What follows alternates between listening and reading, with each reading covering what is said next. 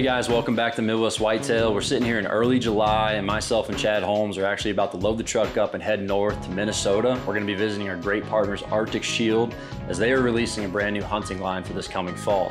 So we're very excited to go get a first-hand look at that, and once we do, we'll bring it to you guys as soon as we can. But on this week's episode, we're very excited where it's all about tree stand locations. And first up, we're gonna join Kaleb Greiner. As you saw in last week's show, he's been very busy with Lee Abraham down there in southern Iowa trying to get the farm ready for that GQ Junior buck. And now he's finally been able to get back home and do some of his own pieces. He's got most of his trail cameras deployed, but the big topic of discussion today is going to be surrounding that guards deer. For all of you that had followed the Hog Junior story in 2022, there's the deer that he calls guards, encountered him multiple times. It was his first year on the farm. And the whole story for this year is hopefully getting Steve, the landowner that gives Kaleb permission to hunt, a chance at that deer. So very excited to watch that. Kaleb's gonna dive into what he learned year one, how it influences stand locations for year two, what data variables, weather, etc. that he pays attention to when selecting a stand. And then following that, we're gonna jump over to Area 52 with Zach Rozmus. Zach has been busy at the Goat Hills on his new permission farm, but on this one, he's going and introducing 2 new stand locations, why those stand locations are good, and what bucks he thinks he's gonna be able to catch up with if he's hunting them. So before we dive into those stories on this episode, I'm gonna dive into a couple of scenarios that I found myself in when trying to decide on picking a tree stand location. And the first one that I would set the stage for is you've never hunted a farm, you have no intel, and it's a blank slate as far as information goes. And that's the exact scenario that I find myself in for this 23 season. If you saw last week's show, I introduced that new river farm, a couple of the satellite pieces. The landowner was very gracious and gave me permission to hunt, but she didn't really have much information as far as what deer were there, where they went. She just told me there's deer on the properties, have at it. And so my approach when in that situation, it's pretty much the same year to year. I'm going to always start at a map. And with onX, there's a lot of different features at your disposal. Obviously, you've got topo lines. You've got different layers such as acorn mass producing trees. You've got cropland information. And so before I ever step onto a property, I'm able to identify quite a few things. Pinches, places I want to put tree stands, what access is at my disposal. And once I get to the farm, I'm trying to take the information I think that I have. And when I go out there, I'm looking for summer signs, sure, but the most important thing to me is trying to identify late October rut sign. What are the deer going to be doing when I'm hunting them? So I'm looking for historic rub lines. I'm looking for historic scraping trees, you know, broken limbs, etc. Looking for the pinches and changes in cover. And so those times when I'm going out there deploying summer cameras, looking and scouting, it's very, very important to try to be paying attention to sign that's current and past. And that really gives me a good starting point when preparing for opening day. Now, once I get to opening day, I always like to start wide. You know, unless I've got a scenario like that velvet buck back in 2020 where he's on camera, I'm getting him consistently, I've got that opening day cold front, and I'm just throwing all the chips on the table and going after him, I'm always gonna start wide. You hear people talk about observation stands. They are, while you're not in bow range, you're never really out of the game, but you're still just trying to put together piece by piece by piece. And so when I'm in those observation stands, I'm looking for where deer are coming out. I'm letting my cameras that I deployed tell me the information that I need to know before I dive in there. And as the season progresses, you're going to learn a lot about your deer herd, whether they're there, whether they're not, whether your farm holds deer, whether it's a rut farm and deer just cruise through it. And so that just is a learning process through an entire season that if you pay attention to those details, you look at different weather patterns, you look at different wind patterns, bedding areas, etc., it really sets you up for year two. And that's what Kaleb's gonna be talking about is how do you take that information from year one and use it to really dial in a piece. He's gonna dive into those hunting scenarios. He's gonna dive into different bedding areas that they identified. And I'm really excited to see if this story comes together for him and Steve. Steve has been very gracious in giving Kaleb hunting permission, but I also want to give a big shout out to Kaleb, giving his bow to Steve, getting Steve back in the bow hunting. It's a story that I'm most excited to see unfold this year. Let's get right to the action. Let's go. This bottom, these low spots, these deer like walking through.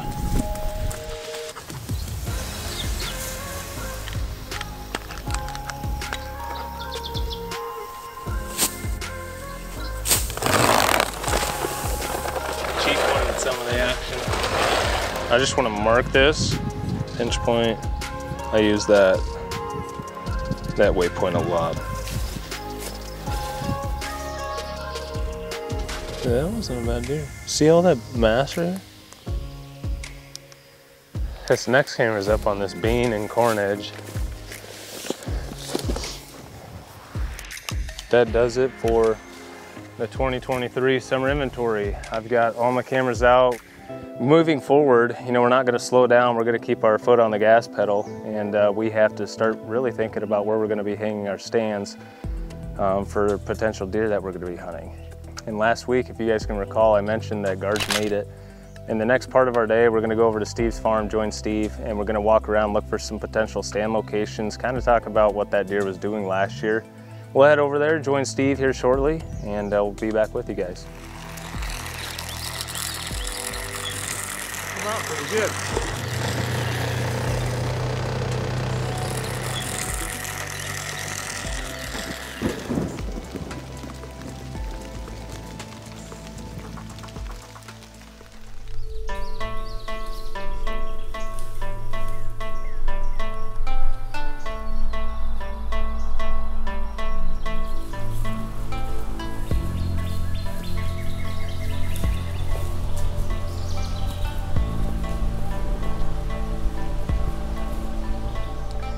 Man, it's been a fun last couple weeks. Bucks are really putting on inches right now. They're growing fast. I haven't really had anything great for myself to hunt on camera just yet, but you know, they're putting on the inches over at Lee's farm. It's been fun driving around in the evenings. So getting back to the hot topic, getting back to stand placement and how we're gonna kill this one deer that I've been talking about a lot recently, and that's guards. Where I'm at currently is Steve's farm. And for those that don't know, Steve's farm's where I got new permission last year, and I was hunting hog junior all fall. Ended up capitalizing on the opportunity and made a really good connection with the landowner. And it just so happened that one of the bucks that I've been seeing very often last year and had a few other years of history with, guards, just so happens that he's up to bat next on this farm as far as the top hit lister, and I've finally talked Steve into getting back into bow hunting. I gave him my RX-5 from last year, the same bow that I shot Hog Junior with, and we're gonna try and do the same thing, replicate it with him, getting after guards. Talking about a stand location for this buck, we do not necessarily have a stand hung for him just yet. Steve isn't as comfortable with hang on stands, so we're gonna get a ladder stand in here at a couple locations. But one of the things that, you know, if I'm going into a farm to hang stands after a certain deer, I'm gonna use my trail cam info from the prior years, and I'm gonna use past encounters that I have, or just that knowledge that I have of the deer movement, the natural deer movement of the farm. And that was something that I really didn't know last year right away. I did run cameras in August, but I kind of had some intel from hunting the neighbor's property on the other side of the fence the prior year, and I knew that pinch location would be a good spot to start.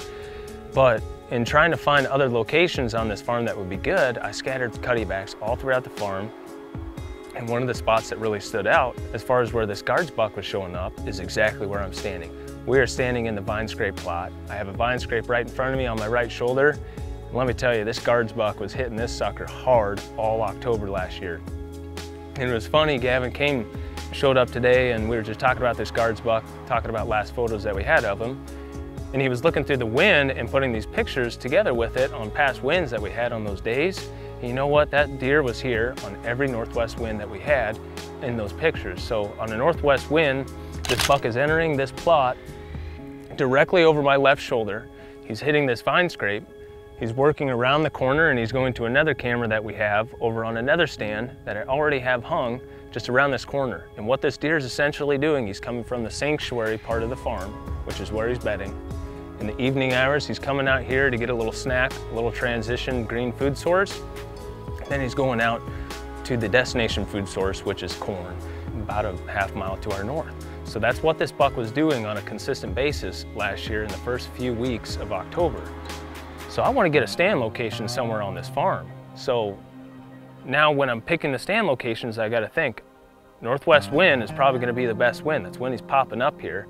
But he was here on a couple south winds as well. So I probably need a stand location for a northwest wind, and I need a stand location for a south wind.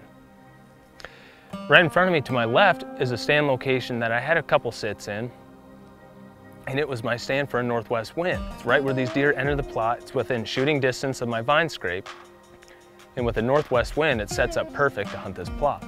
Now with a southerly wind, I have a stand location to the right where these deer are going to the destination food source. And that stand is solely just in case I do not have a northwest wind, I can still hunt this farm with a south wind if he is still showing up in the plot. So it's always good. That's one thing to look at. You know, it seems whenever I find a really good spot or a spot that my buck's spending a majority of his time, I might even put 4 stands in there. I want to stand for a south, north, west, east wind, whatever it is. I want to be able to hunt in there without educating the deer. And that's one thing that I really took away.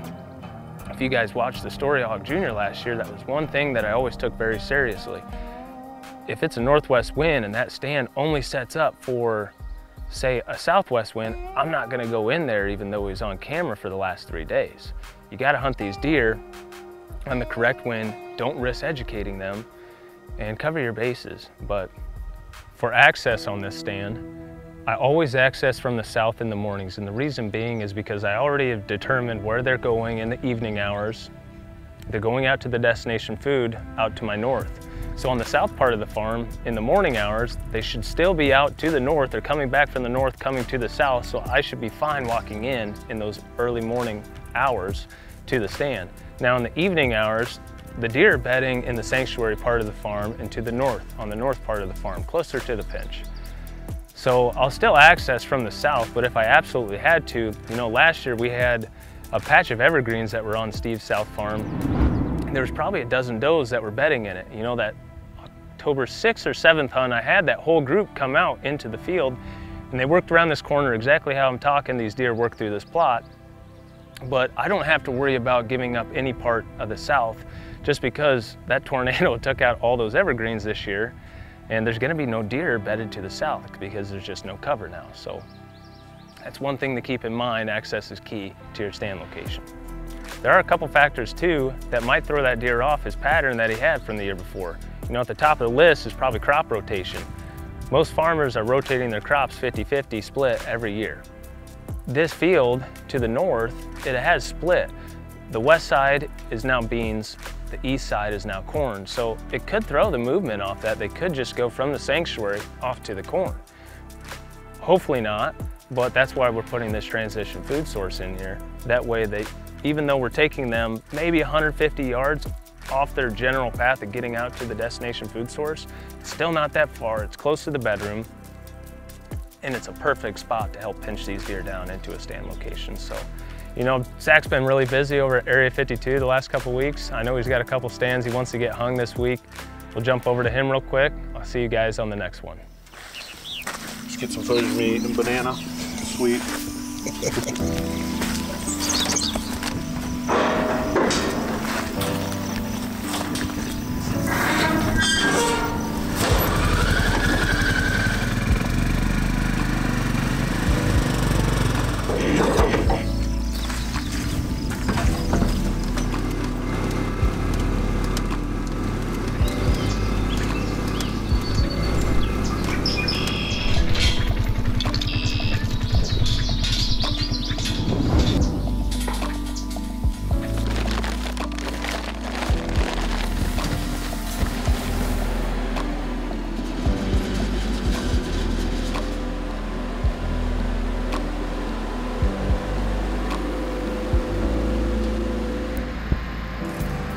This is a native flower that was in the mix as well.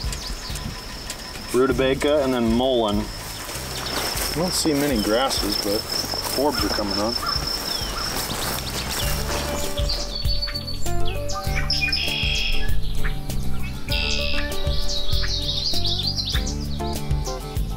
All right, it's early July and we are back down here at Area 52, and things are looking a lot different down here. It is green and lush, and we're standing in a new clover plot for this season. And this is a location on my farm that I would call my favorite stand location, and it's proven over time to have some really good hunts down here. And this inside corner right here was one of the priorities that I had this off season, was how can I make it better? Because one tree stand location, things are always changing from year to year. You know, we've had some logging, we've had some changes down here for like the row crop sitting right off to my left, where we've done a transition to alfalfa. So that green to grain transition we're always talking about. And I really wanted to make it a priority. How could I make what I would say my best tree stand location this season even better? And what I did is essentially I carved out this little food plot. You know, it's not gonna put off a lot of tonnage, but essentially it's gonna be another location where maybe it's 1/3 of an acre right here located off the row crop, where if I can get the does to come through here during the right time of the season, you know, that's gonna be the idea. And hopefully we're gonna have a big buck following them, or at least a mature buck following them, you know, for sure. So this spot, it actually used to have a big dead white oak that was laying here on the ground. And essentially my process for creating this actual food plot was pretty simple when it comes down to it. I rented some equipment, brought a skid loader in here, removed that big white oak. This is a really cool spot. I relocated it into a different tree, and how we're gonna make this spot even better, we've done the food plot, but we're also gonna put a rubbing post at this location right in front of me. You know, I've never really experimented with any types of rope scrapes or, you know, anything like that, but we're gonna set it up and hopefully set this up where fast forward to the end of October, early November, this could be a location where we have an encounter with a good buck. And then we're also gonna go back into the timber today, and we're actually gonna hang what I'm gonna consider a rut stand. And there's 2 specific bucks back at that location that I'm gonna talk about, and I'm gonna tease it for now. But once we get back into that location, I'll kind of dive into those 2 specific bucks. But it's good to see the alfalfa greening up, and it's always good to spend time down here at Area 52. I'd like to leave that camera on that tree that it's on right now. Maybe go just a couple steps closer. There's 20 right there.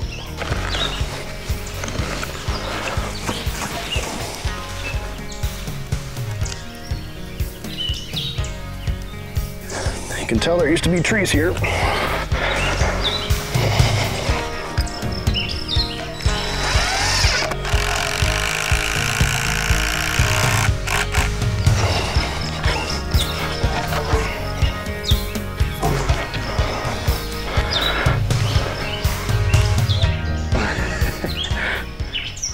I think I'm gonna bring that rope up a little bit when I do this.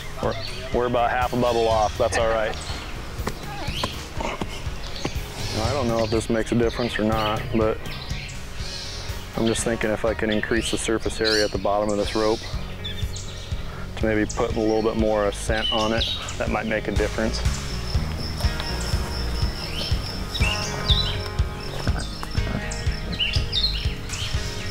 One project done, 300 more to go.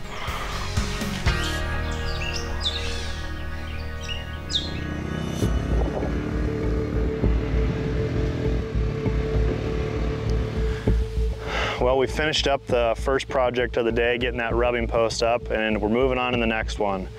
And we have kind of transitioned to a really secluded location on my farm. The first year of ownership down here, I actually didn't spend any time out here at all, you know, on this specific location.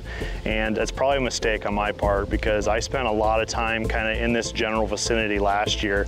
And this sets up to be a really cool rut area to actually hunt my farm. Because essentially what it is, it's a big white oak flat, you know, kind of back behind the camera. And then there's this really cool transition where it transitions into creek bottom with this natural fence that essentially has been placed here by the farmer for one time was for cattle, but now it's doing a really good job of creating almost a corral type mentality, you know, down here on this bottom. But the tree that I kind of had picked out, every single time I'm down here, I stare at this tree and I think, man, that would be a cool stand location, is right behind me, and it's a bitternut hickory. It's gonna be one where I think I have a high chance of at least having encounters with 2 separate bucks.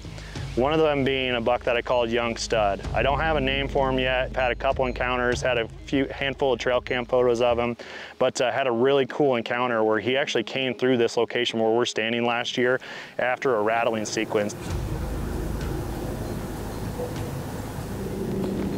He's a pretty good deer.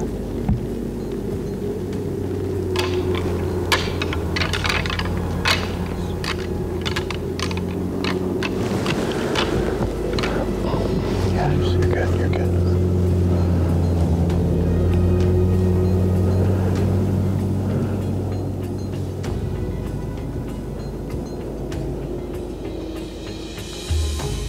He came screaming up the hill and came into about 40 yards, and I wasn't super familiar with him at the time. And when he was walking up the hill, he was looking pretty good, but I think he was a good one to pass, because if he made a jump this year, he'll be a good one to be chasing. And then the second buck is a buck I call Fettuccine. is a deer that I really only see on one section of my farm. He kind of showed up later on in the year last year, and I definitely would have called that deer on the hit list last year. He was a good one. This area right in front of me, I'm in the process of transitioning it into a food plot, and it's actually looking really good right now. There's a lot of clover that's coming into it. You know, the big obstacle that you're gonna have with this tree stand location is when to hunt it. It can be difficult to access. I brought up that this is a secluded area of my farm. It's difficult to get to. So you gotta keep in mind that I need to be tactful of how I'm getting in and out of this location, where this probably isn't a stand that I'm gonna hunt, you know, 10, 12 times a year, but a handful of times a year when it has the right wind, I think can absolutely be a location where I can have a great encounter with one of these bucks.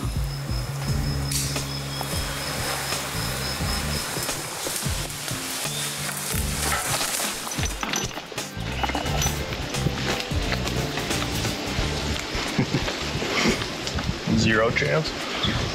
Oh, man.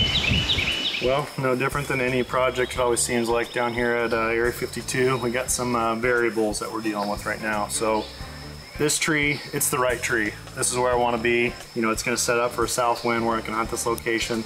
There's a couple other trees that are right here, but this is the one. So the muddy quick sticks that I have with me, I love them. I use them all the time. They're just not, the rope's not long enough to make it around the diameter of this tree. So what we're gonna do is we're gonna go to the other side of Area 52. I'm gonna grab ladder sticks that are on this tree stand over there that I don't hunt very often, and we'll put those on this tree, and it'll be perfect setup. You know, and that'll probably be the right decision anyway, because this is more secluded, and that way when we come in here, it'll be ready to hunt.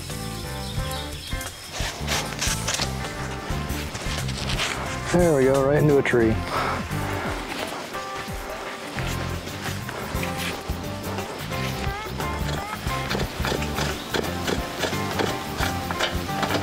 We are just wrapping up for today. This tree kind of threw us a few curveballs and made it a little bit more difficult than we anticipated, just because it's a little bit larger tree, but I feel like it's the right tree. We got some good weather coming up here, so here in the coming days where I anticipate we're gonna be getting out and doing some velvet filming, so I'm looking forward to that. We need to continue to get some cameras out on the goat hills. That's something I keep pushing down the road, but we need to get out there and get that done.